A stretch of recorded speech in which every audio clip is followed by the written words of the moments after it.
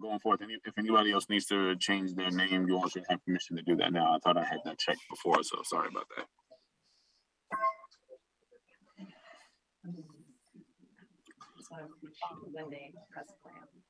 Sure. Johnny, I got a quick question. Yes. This is Samuel, Haitian Creole interpreter. Yes. So once we are on the Creole, let's say the Creole channel, both interpreters will be able to listen to themselves. I mean, listen to each other. You should be able. You should be able to hear each other, and then at 2 o'clock, you should be ready to switch off. I'm actually getting ready to turn interpretation on, and so we're going to start the webinar. So yeah. Okay, so we can just tell each other switch. That's cool. Wonderful. And for all of the panelists, you will need to select the channel. As a reminder, everyone needs to be on the English channel if you're listening or participating in English, or your respective channel. And with that, I'm going to start interpretation now. All right. Brian, could you also make sure to hit record? Yep, I'm on it. Great. Let's get started in just a sec, everyone. Thank you. Yep. So we're ready to start the webinar, or you need to wait a second? I think we're ready. Okay. All right. I'm going to start webinar now. See you on the other side.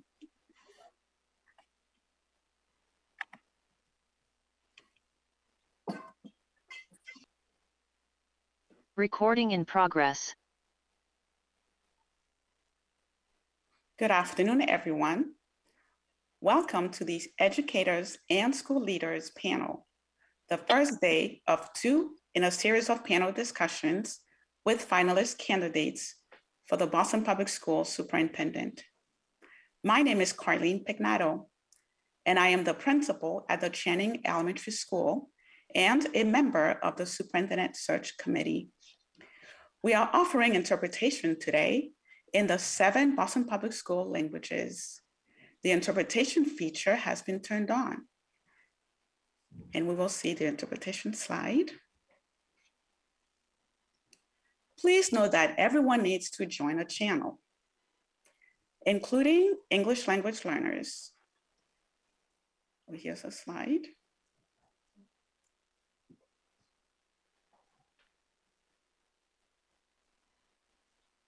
Thank you.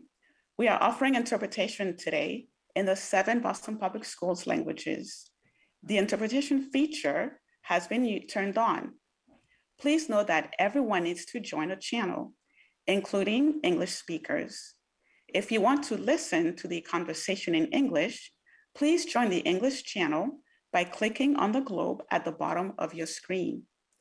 To support our ASL interpreters, please name yourself before speaking.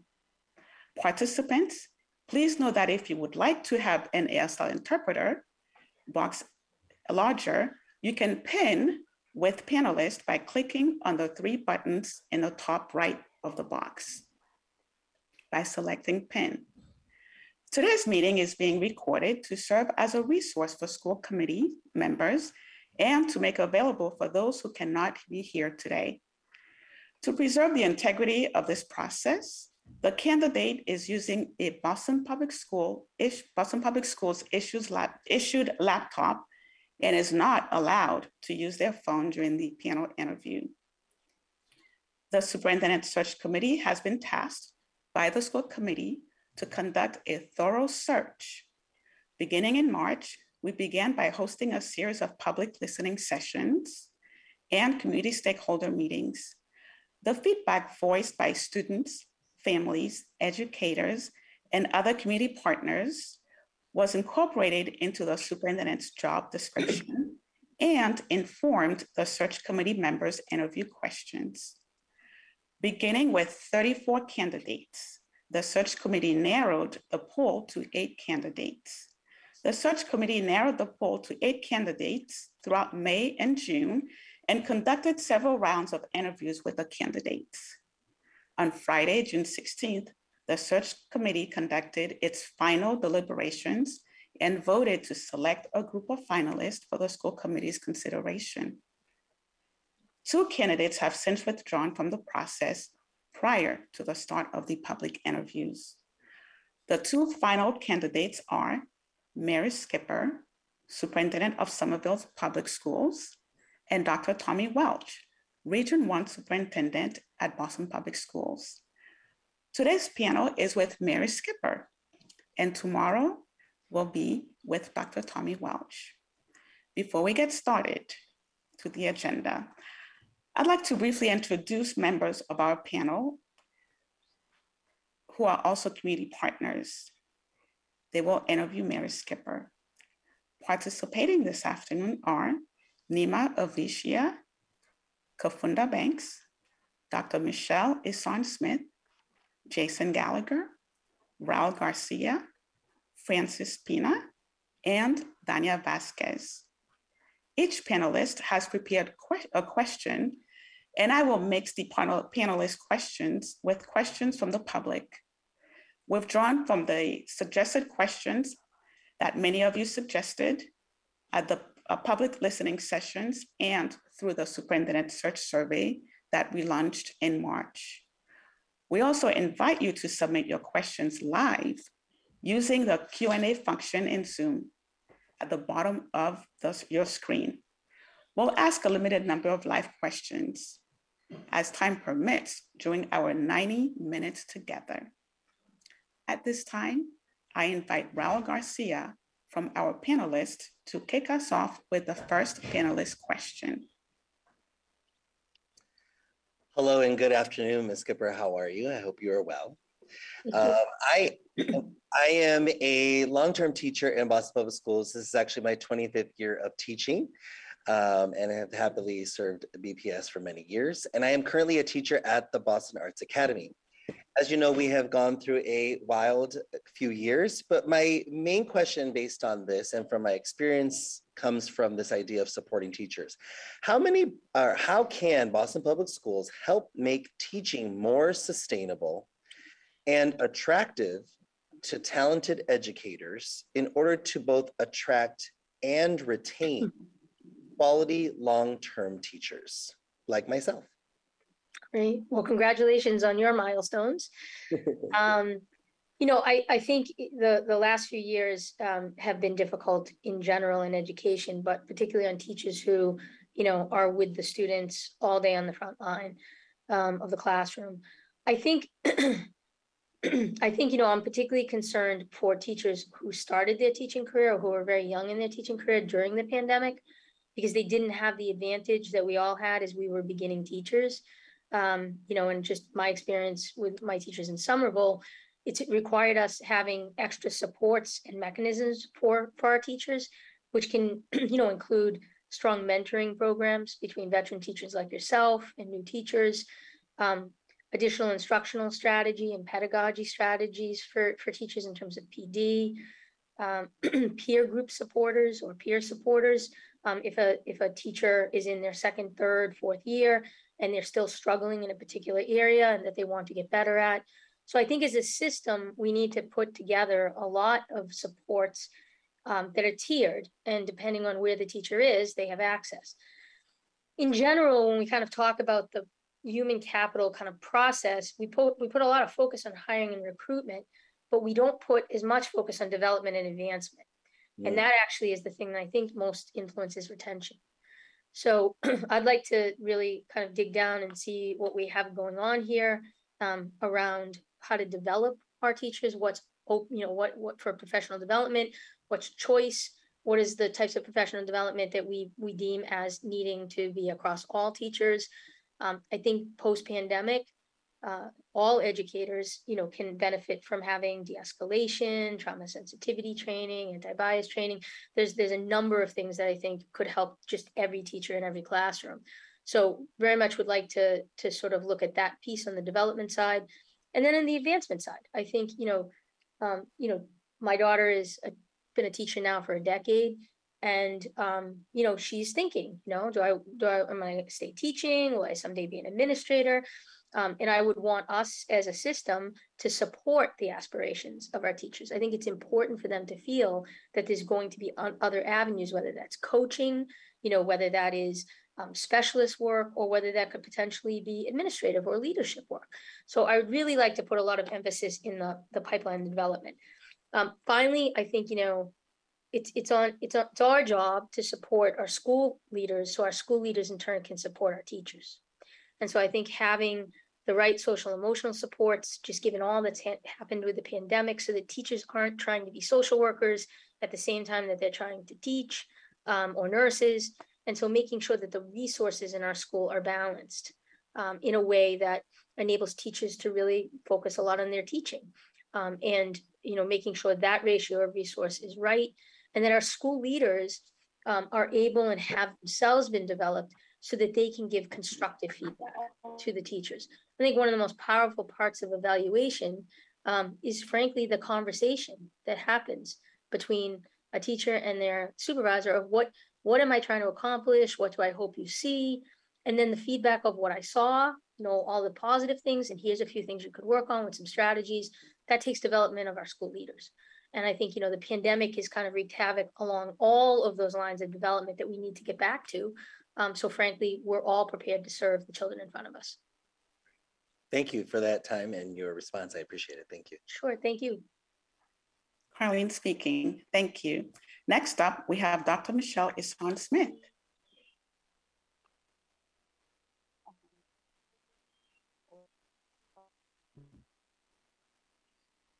On a second, can you please, there, okay, great. Hi, good afternoon. I'm Dr. Michelle Eisen-Smith. I serve as the school leader at the Horace Mann School for the Deaf and Hard of Hearing.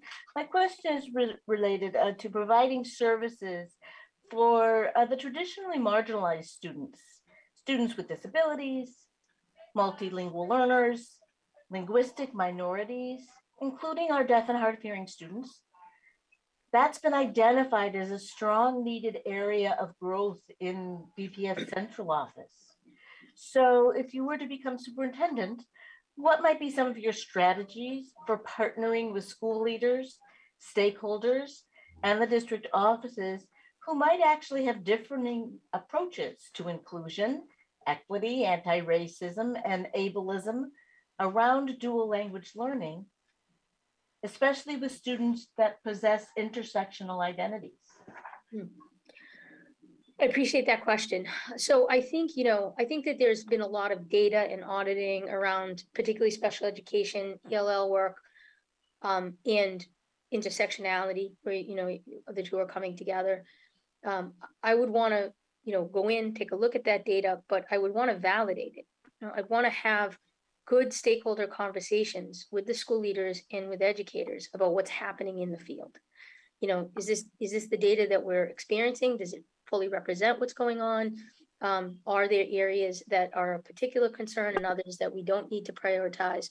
So I would see that as an authentic dialogue with the field, not just accept at face value, what's been audited and the data that's collected. In our system, we between special education, ELL, and the intersectionality, it's 40-45% of our students. So this isn't just a small issue. This is a large issue that we need to get right. We have to be true to our mission that we serve every child, and every child means with open arms, welcoming those with different abilities and welcoming those who are newcomers or speaking another language other than English to begin. We have to have the systems and the structures at Central that are then clearly and coherently presented to the field that allows that to happen. And that isn't just in the teaching and learning side, that's in the opportunity side, because learning doesn't stop at 3 o'clock. That means that our students who have, our special education students or our ELL students need to be able to access all the opportunities that we have in the after school programs, in the evening programs, in the summer programs, to really be true to our mission of full education for our student body.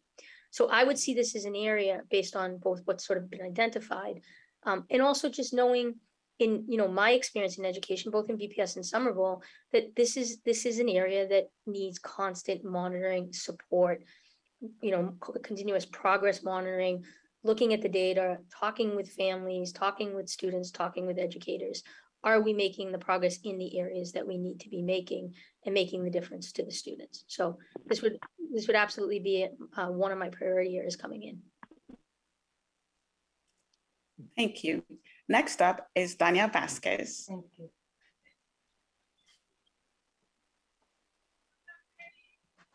Hello, how are you? I don't know if my video is on though.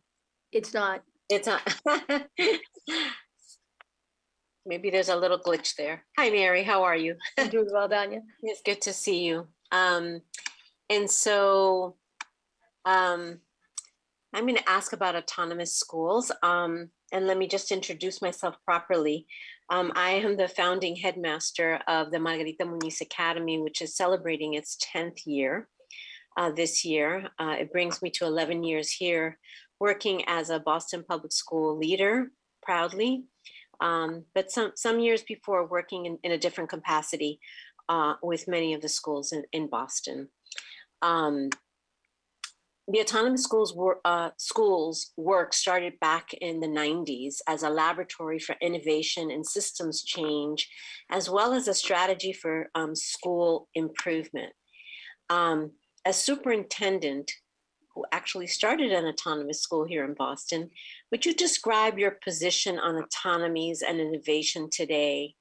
And how do you propose to work with this important model in ways that benefit all students and schools throughout the district? So I really appreciate that question. Whenever I think of autonomy and innovation, I always have to add the word accountability. And I know that autonomous leaders feel the same. They have to all work together to ensure that the outcomes for students are what we all need.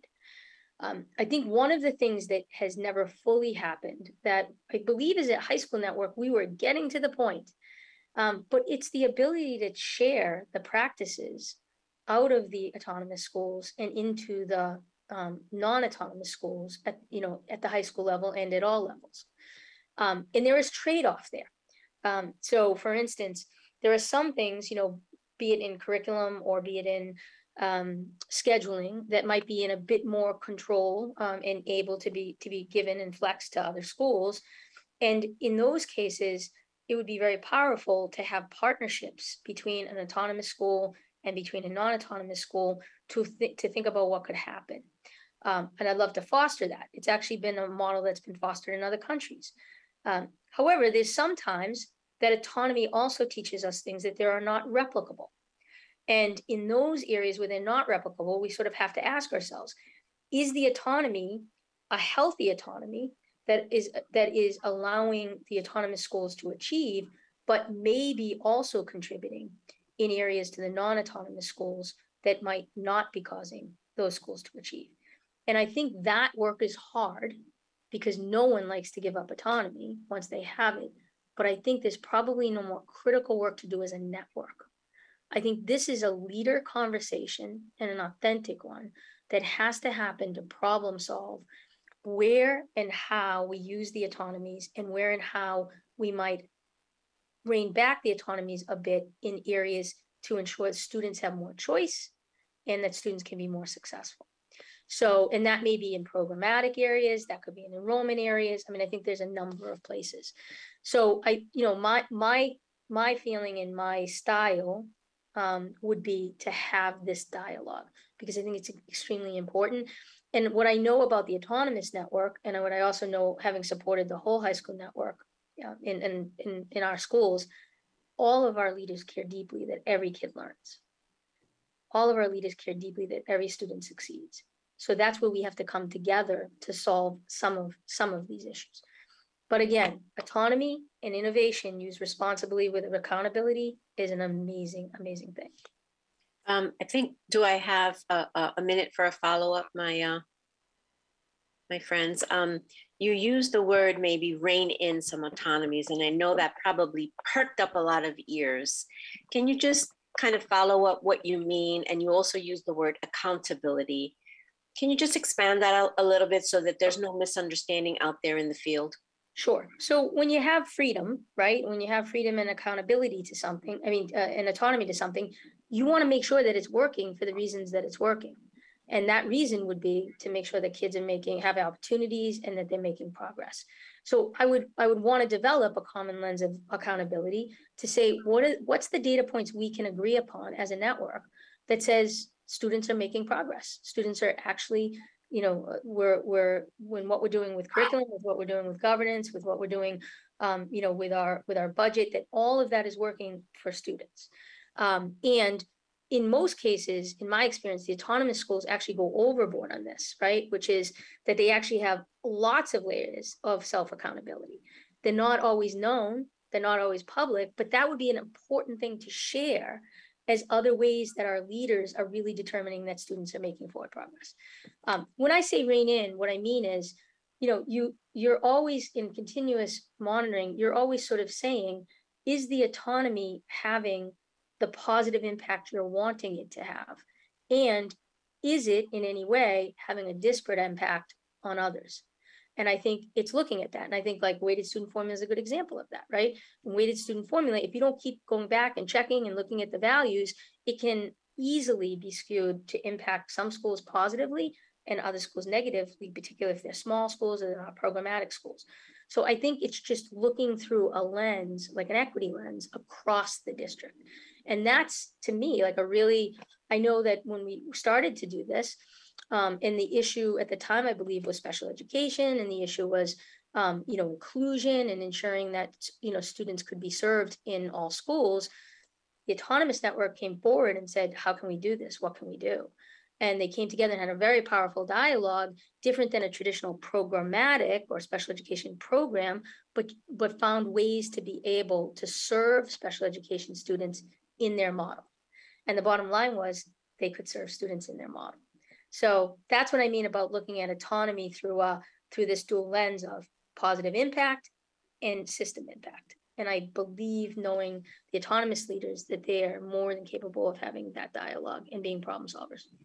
I think I have 30 seconds. I'm going to ask you a yes, no. Would you agree to exploring reinitiating school quality reviews as Yes. a system of your accountability? Yes, because I think that school quality reviews get it more than just test data. I think school quality reviews are really important and impactful tools for getting at the culture of the school, getting at whether or not it's reaching its mission. Probably the closest thing to at the high school level is NEASC. And that's just too broad of a process and takes too long. I think school quality reviews are just very impactful information for our school leaders. Thank you, Mary. Appreciate it. You're welcome. Good to see you. You too. Arlene speaking. Thank you. Next up, we're going to ask a question from the public submitted anonymously through our superintendent search survey. The question is, as the superintendent, you will have to fill key executive positions that have been open for years. How would you tap your network, both in the public and private sector, to convince the best people to come work for the Boston Public Schools? So this is an amazing school system. People need to come to work and commit to mission. I think you have to be clear about what it is that we're trying to accomplish. I think the power of the messaging, we have roughly 85% of our students are students of color who have been traditionally marginalized. If you're in education, the imperative to be part of a solution is here. That's what we need to galvanize around. If you are out in, in a nonprofit, in a philanthropic, or, wherever you are kind of on sideline, now is when you need to come. This is a sense of urgency for our students. So I would be trying to tap into networks that I've developed, colleagues I've worked with over the years, and asking my colleagues here to do the same, to get people who are going to commit to that mission, no matter how hard it is, no matter how much hard work it takes, to come and be a part of something bigger. Jobs are jobs. This isn't a job, right? The work we do here in the Boston Public Schools is not a job. It's a calling and a mission to support our students and families. And, wherever you are in your career, I would want to have authentic conversation with people about the why of the now and the how to get them here. So that is going to need to be a big focus for the superintendent coming in, because you need people that are committed to be doing the work. And so I'll be spending a lot of time doing that, I imagine, if I am offered the position. Okay, it's my turn to translate now. Next up is Kafunda Banks. Okay. Good afternoon. My name is Cassandra Banks, and I'm an behavioral analysis specialist at the Curley K-8 school. O meu nome é Fonda. And my question is, in Eu the sou analista do comportamento especialista do Curly K, através até do 8º ano, Jamaica Plain. I'm sorry. If we can just stop for 1 second, we have one of our interpreters that's on the English channel. So, all interpreters, please make sure you're on your assigned channel. Thank you. So how would you, as superintendent, plan to listen and elevate their voices? And how would you plan to ensure that people of color can trust your leadership? So looking through the survey data, which I spent a lot of time looking through, even before making a decision to apply, it became really clear to me that particularly for our communities of color and our families of color, that there is a feeling that there isn't trust and that there isn't transparency in good communication. And this is something that we need to change pretty quickly. I think that, and this is long, I think it's long historical, right? And it doesn't just exist here in Boston. It certainly exists in Somerville as well. I've always tried, I've always worked, whether it was at Tech Boston, in Boston, as the network soup here for the high schools, or whether it was at Somerville, I've always worked in a system where it was majority students of color, majority students for whom they and their families' English was not the first language.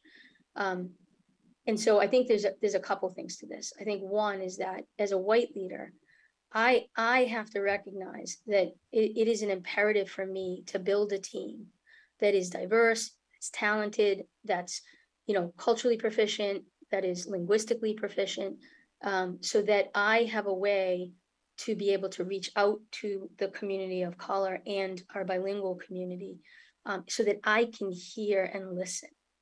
And that is the part. I may not be able to understand their experience, but I can listen and I can commit to making their priorities our priorities. And I think they are the same priorities, which is to ensure that our students, particularly our students of color who have been marginalized over the years, that we are taking our resources and our talent and our programming, and we are putting them to the benefit of our students. The best way to do that, I think, in my experience, is to listen, to be open, to be able to take up some of those priorities, and most importantly, to do what I say, to actually do it, so that it isn't just saying it or smiling and nodding, but that it translates into a difference for the community of color, that they see the issues that they're concerned about being addressed and being addressed with sincerity and with urgency. So that would be my approach. That's been my approach when I was a principal at Tech Boston. That was my approach when I was the assistant soup in the high schools, and in Somerville. Family engagement and having an extremely strong family engagement department, our communications office, and making sure our communications office at all levels is ensuring access to our broader community and community of color and bilingual community is going to be essential. So I would be working hand in hand in partnership with them. And really, after a year, my hope would be that they would see some immediate difference. Thank you. You're welcome. Carlene speaking. Thank you. Next up is Jason Gallagher.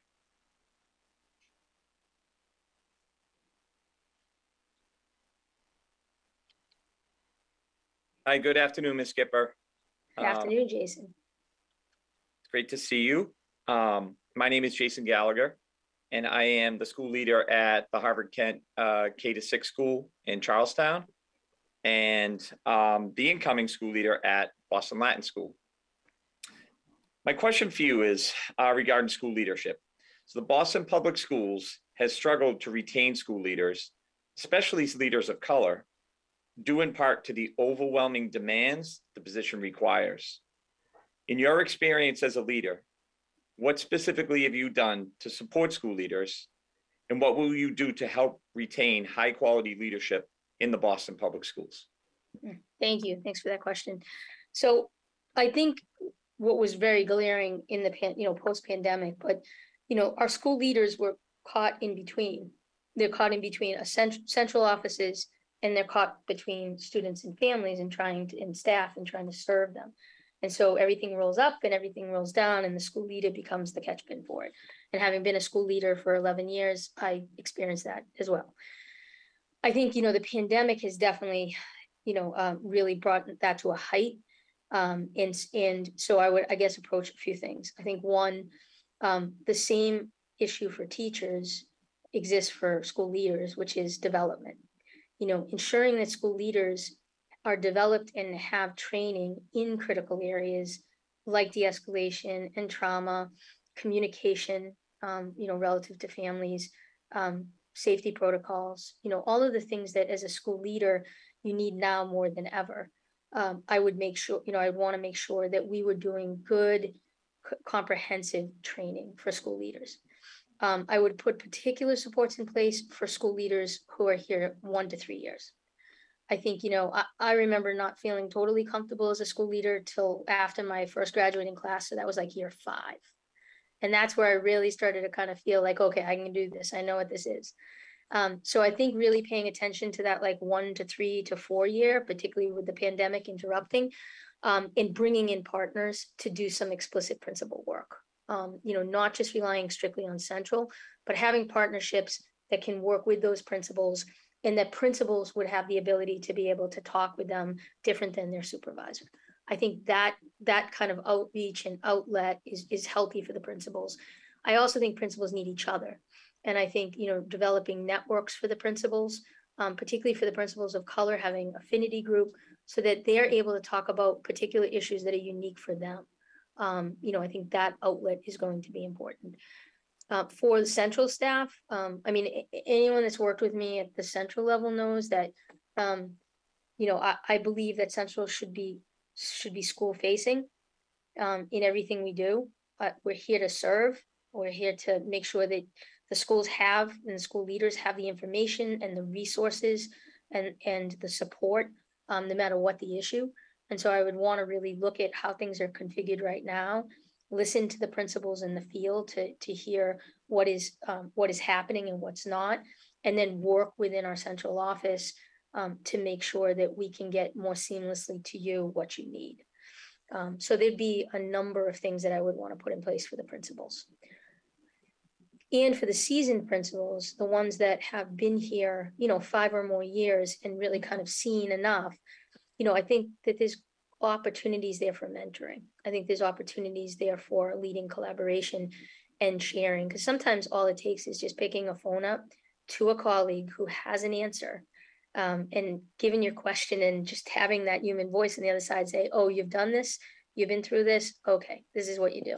So I would want to foster that. Thank you, Mary. Thank you. Carlene speaking. Thank you. Next up, we're going to take another question from the public, which was submitted anonymously through our superintendent search survey. And here's the question. What are your ideas to modernize the curriculum to be aligned with younger generations instead of using the same tools from 30 plus years ago? For example, updated reading materials or new technology in the classroom? So I guess, okay, I'll answer that in a couple ways. So I think innovation is a really powerful thing, but I think innovation for innovation's sake is not. So the first thing I would want to know is what's the problem we're trying to solve? And then I think you can start thinking about being creative and innovative and what we do with that, as long as it's actually getting to our goal. So newer doesn't always mean better, right? But what needs to be the fit is, first of all, with curriculum, like, is it relevant? Do our kids relate to it? Like, is it culturally relevant? Does it speak to our students' experiences? Do students see themselves in it?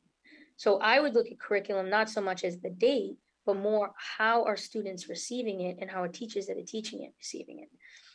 And does it address the academic standards and goals that we're trying to accomplish?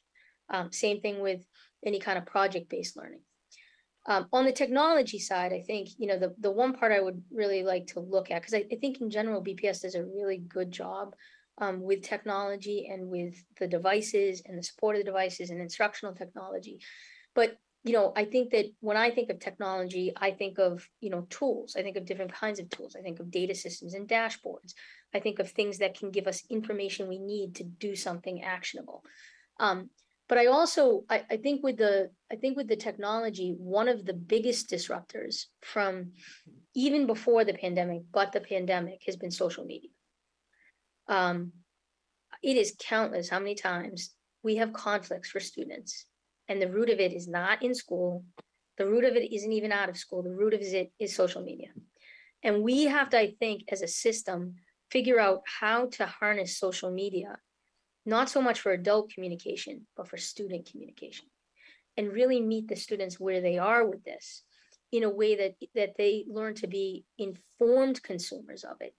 So being able to tell the difference of what's real, not real, healthy, not healthy, but more important, that they're actually makers of it, that we can use this in a way to actually further our own students' skills and bring it into the classroom to be able to kind of get them more engaged and motivated. So I think there's lots to do in that question between looking at materials and curriculum and, you know, reading. I mean, developing culturally responsible reading libraries in each of the classrooms is critical for our youngest students, you know, so that it's inclusive and that our students, most importantly, see themselves in it. And then at the older level, I think you start to really get to choice. And I think that's where at the middle and the high school level, it's taking on and really working, you know, with our libraries and with our curriculum areas to be able to give students the choice of the type of material that they're reading as they're gaining skills. Arlene speaking, thank you. Next up is Nima Avishia, and I apologize if I'm mispronouncing names. Hi there. My name's Nima Avashia. I'm a teacher at BCLA McCormick, and I've been here for the last 19 years. Over the last 2.5 years, our school communities in Boston have experienced an unprecedented level of challenge. Many of our young people are struggling academically and emotionally and don't have enough support. Many educators are on the verge of leaving the profession, and the twin pandemics of COVID-19 and systemic racial injustice continue to induce strain for many of our families. As superintendent, what steps would you take to create a stronger culture of care and support for educators, students, and families in our school district? So this is a good universal question, right? I mean, this is the struggle everywhere, you know, and certainly is in Somerville. So I think creating authentic conversations is one piece to understand what's going on for our students, for our educators in the school community. And then I think resources, again, going back to sort of like, you know, don't ask the teacher to do everything and be everything, but making sure that the schools have the resources that they need, social, emotional, out of school time, physical resources, you know, as well as academic, to support the students that are there and meeting them where they are. I think this is one that's going to take us a little bit of time to come out of because it took us a bit of time to get into. And I think, you know, the more that we can create the conversations, create the networks that feel supportive, make sure that Central is school facing so that schools don't feel isolated and alone or on an island. These would all be the things that I think would need to happen to reinforce for our teachers, to reinforce for our school leaders that they're not alone, they're here and they're supported. And for our students, I think it's getting those resources directly to them and their families. And that is not just until 3 o'clock. I think that we have to look at a menu that expands so there isn't a resetting, but rather it goes longer and potentially in the evening, as well as summer-wise by using our partners and having our partners married with some of our resources, building out programming that will help our students to be able to address some of the kinds of crisis that they've gone through over the last 2.5 years. So it would be sort of a real multi-pronged approach, but it has to start with the conversations to identify what resources are needed and then getting them there. Thank you. You're welcome. Arlene speaking, thank you. Next up, we're going to take a question from the public, which was submitted anonymously through our superintendent search survey. Based on your understanding of Boston Public Schools, What are the root causes of underperforming high schools? And how might we bring those schools up to their full potential?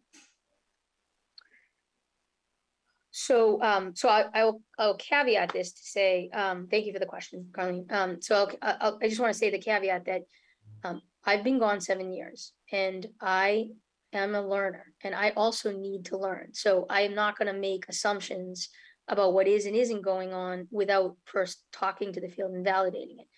But I'll speak to sort of what has traditionally been the root. And I think there's some key areas of central organization that we need to look at. I think one of them is enrollment. I think one of them is looking at, how do students go to the specific schools that they're in? And is there any thought that the resources that the students need are actually at those schools? Open seats. Some schools tend to bear a lot of the open seats. And what happens is students are in and out and they can't get traction with the students. And so I think it's really important to create as stable of a school environment for all schools as possible. So what might be the things we can do through enrollment to have that happen? Programmatically, I'd want to sort of look at this. I alluded this a little bit in my question that Danya asked, but programmatically, I'd want to look special education, English language learner, SLIFE programming. I'd want to look at where are they positioned. What's the best practice that's happening in some of the schools that they're positioned in? Which schools are willing and able to take on some programming to be able to distribute so that students have more choice and schools can train resources to a smaller population of students rather than across many, many programs in one building. So I'd want to look at that. I think knowing our students when they come in, when they set foot, is really critical to high school success. Students start telling us in 5th grade, 6th grade, 7th grade, 8th grade, what's happening for them, right? They tell us through their attendance, they tell us through behavior, they tell us through their academic performance. They tell us in a lot of ways where they are and how engaged they are. And so it's just really pivotal that transition from 8th to 9th, or if you're a 7 to 12, 6 to 7th, that handoff really happens well, and that you get as much of a snapshot of that student as possible so that you can, before it's an intervention issue, really be proactive and put the resources in place. So looking at the data, talking to the sending schools, having processes built into BPS for that to happen. I mean, that was frankly, when we talk about underperforming high schools, oftentimes you'll find large dropout, characterized, large chronic absenteeism characterized, low graduation rate. That was exactly what we sort of tackled at a high school network level. And what we pretty much found was that unless we developed out options for students who are coming in who are really off track, disengaged, and unless we built out like true educational options for them at all grades going forward, that the student coming in and experiencing a traditional 9th grade would just do the same thing that student had been doing in the 8th grade, only much more accelerated. And that then led to dropout. So we literally took the dropout rate, we took the cohorts of the students in the dropout, kind of categorized, kind of profile of the students of who had started to drop off at what grade, who were absence issues, etc. And then we basically put resources and solutions to each of that group of kids. And over the course of like 4 years, we were able to start driving that dropout rate down, which increased our graduation rates. And then we built out ed programs and ed options that allowed students to finish, sometimes in a non-traditional way, if that's what they wanted and needed, or potentially go on to an ed option, an educational option while they were still in the high school, but getting kind of caught up and getting rebalanced. Those are the kinds of strategies that we use to do that work. And I think with the underperforming schools, the underperforming high schools, those will be the things that we need to tear into to get, to drive down the chronic absenteeism, community engagement specialists starting in those younger grades.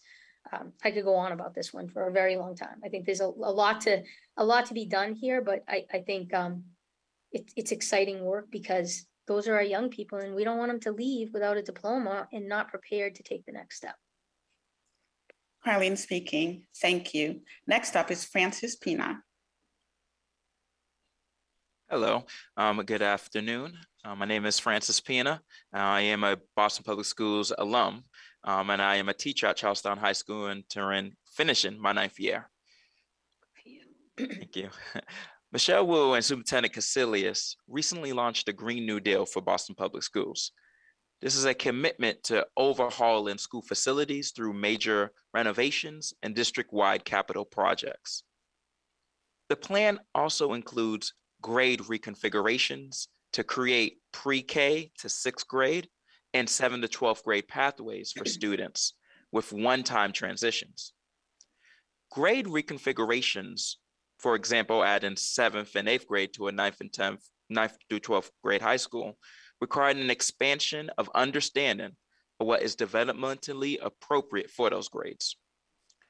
With more than a dozen K-5 schools expanding to include 6th grade and 3 more high schools expanding into a 7th through 12th grade next school year, how would you lead Boston Public Schools to support schools in implementing age-appropriate pedagogy for those students and leverage best practices from across our district? Great, thank you. I appreciate the question.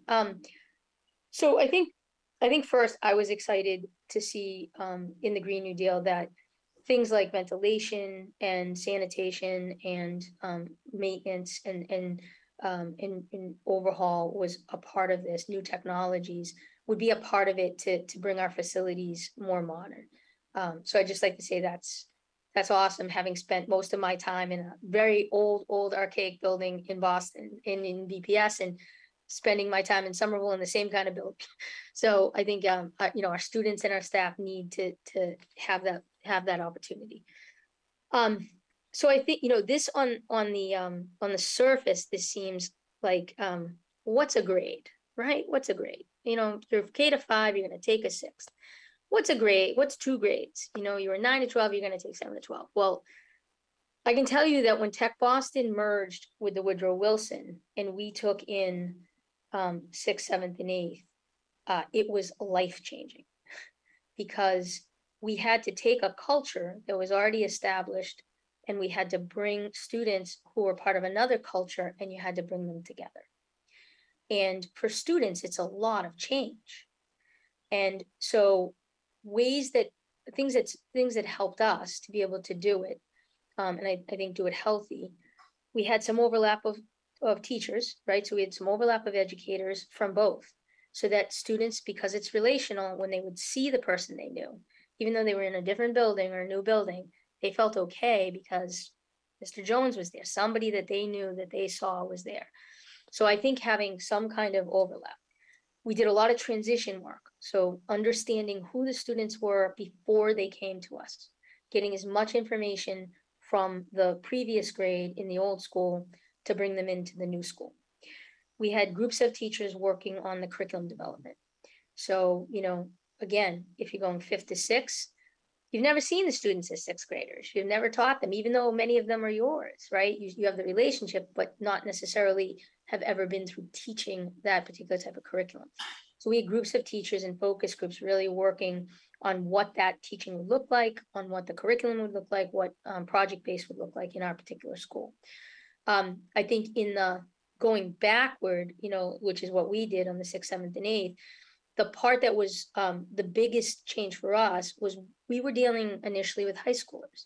And high schoolers are at a certain level of regulation and maturity. And then you go backward and you're dealing with 7th and 8th graders, and they may not be. And then you add that to the change.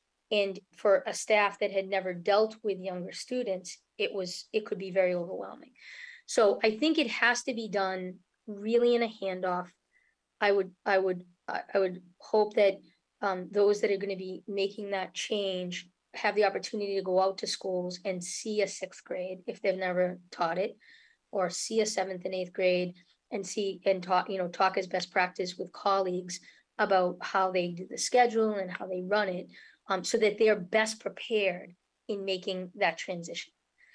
Because it is a big transition when you change the grade configuration of a school.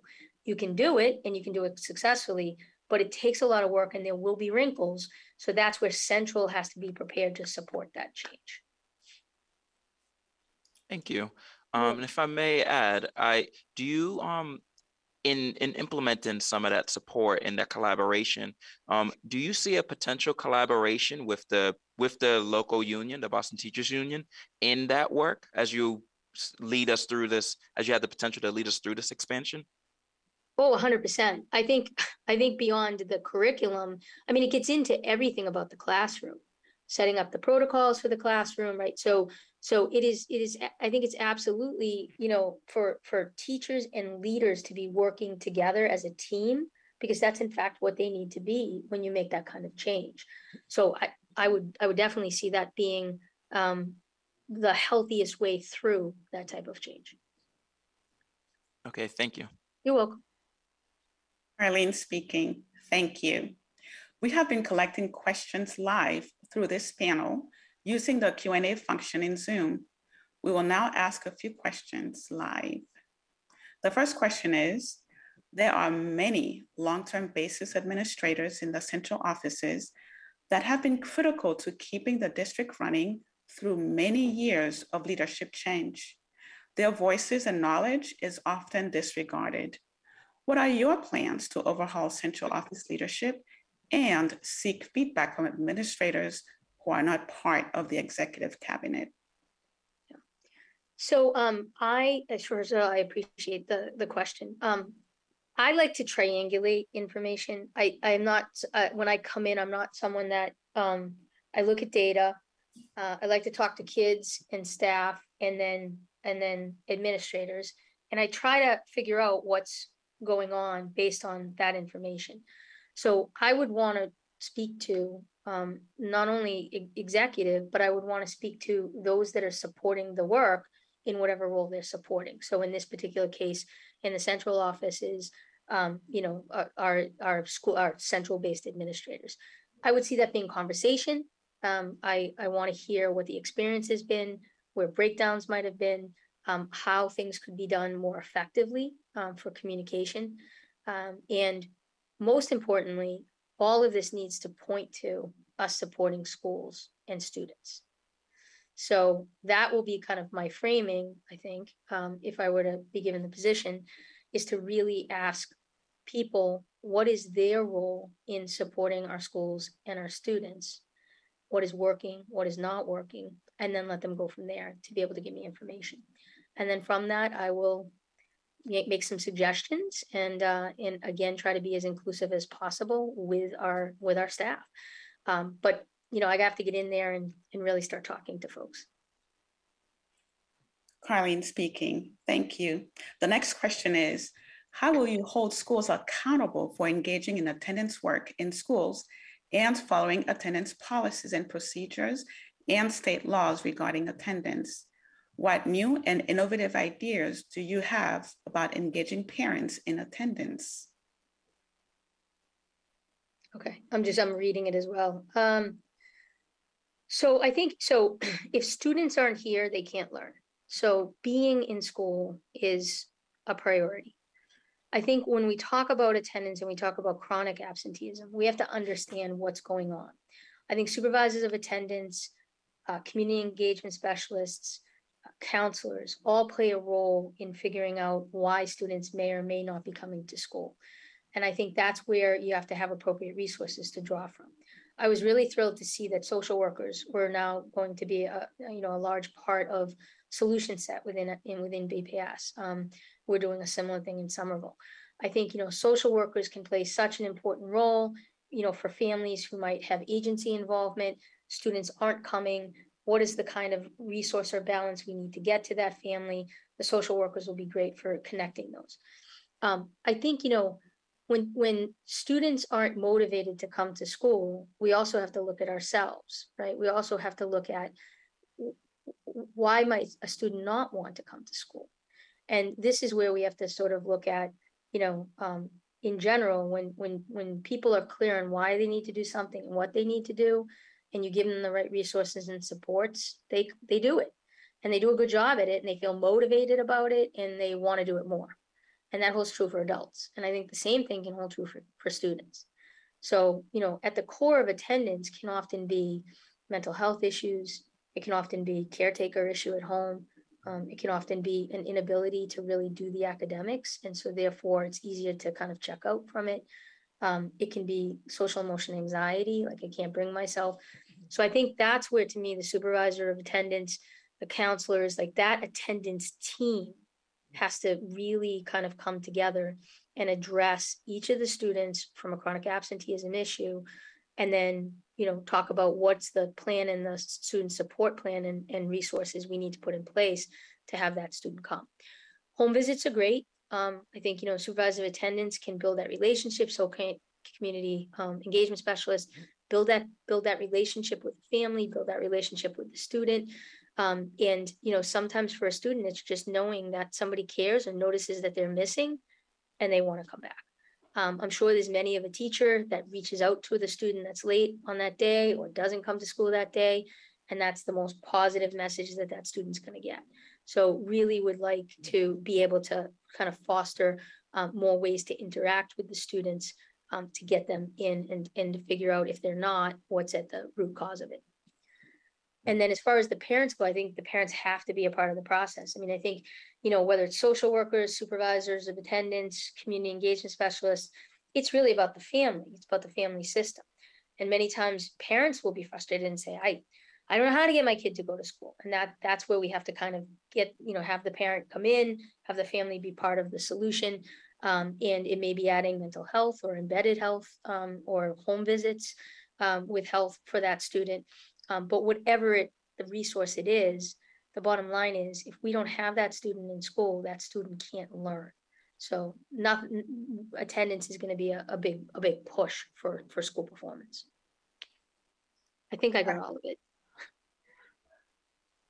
Carlene speaking, thank you. The next question is, we've heard a lot about addressing challenges and deficits. It would be great to also hear about a vision for students who are college ready. How do you support them? Connect them to rigorous opportunities that prepare them for post-high school experiences and ensure that they remain engaged while in high school? Yeah, so this is it's a great question. I think, our Success Boston model has worked for a long time here, and we may need to expand it. One of the things that we know is when students leave, depending on the college that they're going to, that having a network of resources connected back to their school is often really important in the first year and the first summer that they're doing their FAFSA themselves. The early college work is critical to giving students the experience of being on a college campus. Dual enrollment at the school site can be equally because it gives them the chance to do college level material, but they can do it in an environment that's a little bit easier for them. So really building up as much as possible. IB, the same thing. I'm building up the opportunities for students to be exposed and for them to be able to, in a supportive environment while they're here with us. When they go, I think, I would want to look at how is the coaching model working? Is that additional resource that's needed there? When we kind of see our students go, there's a number of our colleges, local colleges that majorities go to. And those are the colleges that obviously we would want to partner with in a strong way to make sure that they've got a handoff, they've got coaching available, they're able to follow the student. And if there's issues, there's a reach back that can happen, to the secondary school side.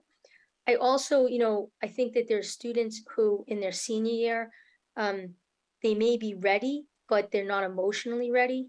And I would love to see some 13th year programming where students who are not quite ready to make the leap of independence, if they go to a college, they may not be successful for a variety of reasons, but they have enough credit to graduate.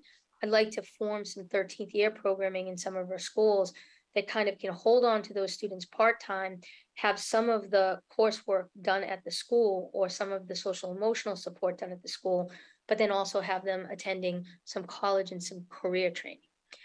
That way they're getting the experience to work, they're gaining skill, they're also beginning community college, and they still have the umbrella of support from within BPS. So programs like that, in addition to the traditionals, the early colleges, the IBs, the dual enrollment kinds of programming. Carlene speaking, thank you. Sure. Next question is, on the secondary level, instruction is often still teacher-centered. with less focus on the creation of daily high-level products where students thoughtfully respond to content rather than just capture it and send it back. To what extent do you see this as a concern, and how might you deal with it? So this is a major concern because this is the challenge with the internet. It's very easy to cut and paste, and it's very easy to ask Siri what she thinks and then have it pop up. So, I think developing project-based that's authentic, that really is about building competency for students that they have to demonstrate, and that can include, traditional academic like writing or mathematics or science, but at the same time allows them to do it in a way that's applied, I think is probably the thing we have to gravitate toward to be able to have students actually demonstrate what they've learned and what they know. I think the days are gone where it's just about submitting something written, because again, there's just too many influences and too much out there. I think we have to build it in where this is really about students demonstrating and, potentially, I know in many of the autonomous schools, the capstone is a big piece of that, because the capstone is really the summation of everything you've done and learned and being able to articulate it and show it. And so it would be really great to see as juniors and seniors, the ability of students to form capstones in all the schools as a way to hand to colleges, this is what's possible, this is what I can do. But this is an area that, I agree. I think whether it's online classes, and or technology tools, it's just becoming too easy to A, get misinformation, and B, to parrot information. And authentic thinking, like real creative thinking, has to come from a process, and that process is applying what you know and then having an output. So that is something at the high school level, I'm sure the high school leaders would be interested in talking about and addressing. Arlene speaking, thank you. The next question is, several of our recent superintendents have focused on expanding opportunities for students through an equity lens, including detracking elementary grades and adopting a new admissions policy for the 3 exam schools. How would you continue this work, including but not limited to increasing opportunities at our comprehensive open enrollment high schools? Yeah. So I mean, this is imperative work. I think that one, I would want to see how our students are doing in the exam schools and what additional resources we may need to be able to give to our students. I'm a big believer of high expectation, but high support. I think when you create high expectation and then you don't support adequately, you get frustration and you get all kinds of other things. So I would want to look and see, as relatively new policy changes, what's additional resources we may need to add in to support our students in the exam schools. In the open enrollment schools, I think this is the issue in Boston. We should not define a student's success by the zip code of the school that they're going to or the particular school they're going to. We have to branch out opportunities. Madison Park's a great example. Madison Park, it can be the gem of the system. I mean, it can be a place. In fact, no system can be great without a great CTE voc school or program. It opens up doors and opportunities. That can be, something that, with a lot of, with some work, with particularly the unions and the business community, you investing in it, you can have a school there that starting with 6th, 7th, and 8th graders, you bring them to it. They see what's possible. They see what vocation is. They see what a trade looks like. They get excited about it. And by the time they're choosing in the 8th grade, I want to go. And they're making that choice. Same thing with adults. You can open that up at night and, and in the afternoons. And for students that might have graduated, but still want to learn a trade, they have the ability to go back and be able to do it. You can do workforce development programming. And that's just Madison Park. I think if you look at our open enrollment schools, there'd be all kinds of ways to partner with post-secondary for an enrollment strategy, with nonprofits that are in the area and get philanthropic support to design it and be able to have all these types of programs that students would be able to go to in our open-centered schools. So it has to branch out. It can't just be in these particular schools is the only place that you can succeed. Carlene speaking, thank you. Now we'll answer a few more questions submitted previously through the Superintendent Search Survey with our remaining time. So the next question is, after almost 20 years of English-only approaches in educating English learners, the district has the opportunity of developing programs that respond more appropriately to the variety of needs that ELs represent, such as students with interrupted schooling, EL students with disabilities, late entrant students, and students needing content area instruction in their own language. What is your perspective on the types of programs that are appropriate for these types of students? Can you please give examples? Sure. So this was actually one of the areas that we were working on pretty closely when I was in the high school network, and then certainly in Somerville. So I think, first of all, for our English language learners, our SEI programming and our Gen Ed access has to be rigorous and with an academic focus of them attaining language, but getting rigorous content. So I think we have to make sure that that is happening. We have to make sure that from a teaching perspective, teachers get their SEI endorsement, but that doesn't necessarily mean they're getting coached in a way that's effective for them to be able to address SEI students who are in their Gen Ed classes. So I'd like to see some coaching done and some additional professional development done to ensure that our SEI students are all the way through until they're in the Gen Ed classes, that at each step that they're getting access to that rigor and that academic. We absolutely need programs recognizing that students are different, and so are our ELs. We have ELs who are SLIFE, and for our SLIFE students, and we saw this particularly from the pandemic, our SLIFE students are coming in with often heavy trauma background and major interruption. Not just a couple of grades, but major interruption, in their education.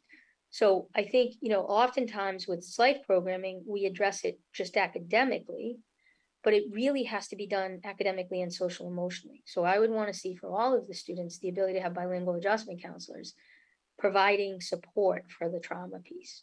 And what our experience has been, both at the high school network and then, now in Somerville, is that students flourish when they're given both sets of supports. I think in terms of our dually identified students, again, students aren't this or that, they're a student. And in that student is a complexity, right? Like there's lots of things for each student. And I think that's where when special education and English language learning comes together, you need people that can recognize and separate both things and be able to work on both together. So making sure that we have teachers who are trained for our dually identified students, and making sure that in the process of the IEP process and the process for our ELs, their goal attainment, making sure that for the parent and the student that what's being proposed makes sense and is understood. And so I think really the interpretation pieces and having a cadre of interpreters who know that language, that specific special education and English language learner language and acronym is essential, so that for the parent, they understand how a plan for their student addresses both sets of issues. The other thing is, I think at the high school level, we should really be gearing up for the syllabi literacy. Much as we're talking about early college and we're talking about AP, we should be talking about, the syllabi literacy. And that should be something that our students who are beautifully fluent in multiple languages should be able to attain and be able to put on to their next step of college. Finally, I think for our L programming, it's critical that our outside opportunities are open to our Ls. And sometimes that is hard with making sure that there is appropriate interpretation, and that materials are communicated and translated appropriately. But the students, all of our students need access to that, not just Gen Ed. So I think special ed and ELL both need to make sure that the same opportunities we offer other students in the after school, in the summer, and the evenings are open to them as well. Carlene speaking, thank you. Sure. Mary, how will you improve literacy rates in Boston? So, read a bit about the balanced literacy and what you're working on. And I think, you know, right now we need to sort of look at what's happened with literacy because of the pandemic. I think, you know, we have kind of this gap that's formed that, you know, for students who may have been struggling as readers and now they're returning and they're really behind and they're not able to access, you know, particular content. I think reading specialists are going to be critical and part of the solution. And you know, and I think that has to take a form that's different by the grade span. I think how you treat literacy issues in the primary grades is going to look vastly different from how you teach a ninth grader who's coming into you and isn't literate or is barely literate, and their willingness to let you know that, and their willingness to receive the help to support it. So I think we have to look at a menu on this. I don't think it's going to be a one size fits all. And I think there is going to be a period where intervention is going to have to be a key component of the rollout for literacy. Arlene speaking, thank you. Sure. Every year, BPS schools, especially small schools, struggle with money. What can you do to ensure every school has enough money for all their needs without having to cut valuable programs? Yeah. So, I mean, I think this is one of the issues that's being looked at, you know, around the weighted student formula, around consolidation. You know, I think the weighted student formula and going back and looking at what does it take to actually run a school effectively, and then how can you compensate when you have a small school that may not have the dollars based on student enrollment to purchase certain services. We probably need to do some thinking about how we might be able to share those services across a coalition of small schools. So if you have a couple of small schools that are near each other, or you have two that have grade spans that are complementary, you might be able to get a support for them that's shared across both. I think we have to look at it. We also have to, you know, I think enrollment is going to be a moving target right now. I think, you know, my experience in Somerville was that the enrollment went down severely during the pandemic. And now as time has gone on, you know, families are returning, they're returning to the public schools. And so I think, you know, we'll bear watch on the enrollment for the next year to 2 years to see how that impacts some of our smaller schools that, you know, a handful of students can really kind of swing it. You know, obviously safe harbor for some of those schools initially would be important until the enrollment stabilizes. Arlene speaking, thank you. How will you create new structures and systems within the central office to increase communication and work between departments? How will you boost low morale? So, you know, I think low morale is something that exists pretty universally right now. It's been a tough couple of years. And I think, you know, between people's personal and people's professional life, it's been tough. My experience is that when you're clear on the what, and you're clear on the why, and you're clear on the how, that those three pieces, which should be like the foundations of communication in the central offices and in the schools, that when you're clear in those and you give the right resources and you give the right support, that people can actually accomplish something. They can do it. They get into a flow, and that motivates. I mean, we all like to feel like something's in our capacity to do it. And especially when we do it and it makes a difference to others, like our students. So I would want to identify any barriers that are happening there that are our own creation, right? Or that are artificial and not just part of the pandemic. And I think address that. And that may be in the communication, or that in the working together, or that may be in the resources and the supports. But if we can get those pieces right as a team and teams, then I feel like people's motivation will come up, and that morale starts to bounce back, and it starts to feel differently. And I think that, you know, this next year coming in is going to be very important for that. You know, like this year was a very dysregulated year across education. I think next year the students are coming back, families are coming back. They've been through it for a year. And in the hope with the resources that we're adding in, the structures that we're going to create around communication, teaming, and networking, we'll be able to get people to that place where they feel they actually can do the work that's meaningful to them. Arlene speaking, thank you. Our final question has been submitted live through the questions and answers function. The question is, the Boston Public Schools policy is that the number one priority is access to native language under the Look Act. Do you believe in access to native language? And will you implement these changes in sheltered English immersion? This applies to both English language learners and English language learners with disabilities. So I honestly would need to dig into how our SEI programming is functioning right now. In general, the ability to have scaffolding in the newcomer programming for native language is critical. Obviously, here in Boston, we have so many languages, and so that can be hard to construct. However, I think an attempt to do that, particularly in newcomers, and I think the newcomer programming itself needs to be looked at deeply. What does it mean to be a newcomer? What are the specific supports that we need to put in place for that year one and that year two of SEI instruction? In not just on the language acquisition side, not just on the academic side, but also on the social emotional side, and on familiarizing with the culture of coming in of what what the school is, what schooling is in general, how schools function. We have created in Somerville newcomer specific academies for this reason, because we found that any SEI 1s and 2s that were just being put in to a broader population were just not benefiting and being served in the way that they needed to be.